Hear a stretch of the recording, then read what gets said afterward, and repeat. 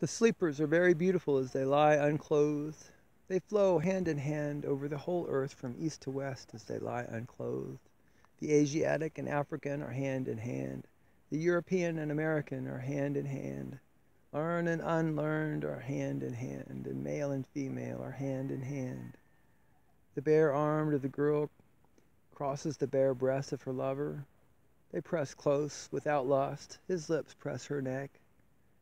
The father holds his grown or ungrown son in his arms with measureless love, and the son holds the father in his arms with measureless love. The white hair of the mother shines on the white wrist of the daughter. The breath of the boy goes with the breath of the man. Friend is inarm'd by friend. The scholar kisses the teacher, and the teacher kisses the scholar. The wronged is made right. The call of the slave is one with the master's call, and the master salutes the slave. The felon steps forth from the prison. The insane becomes sane. The suffering of sick persons is relieved. The sweatings and fevers stop. The throat that was unsound is sound. The lungs of the consumptive are resumed, and the poor distressed head is free. The joints of the rheumatic move as smoothly as ever and smoother than ever. Stiflings and passages open, the paralyzed become supple. The swelled and convulsed and congested awake to themselves in condition.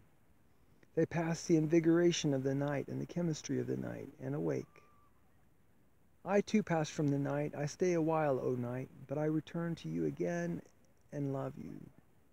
Why should I be afraid to trust myself to you? I am not afraid. I have been well brought forward by you. I love the rich running day, but I do not desert her in whom I lay so long.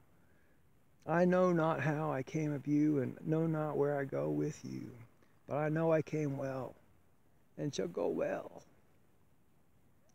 I will only stop a time with the night, and rise betimes. I will duly pass the day, O my mother, and duly return to you.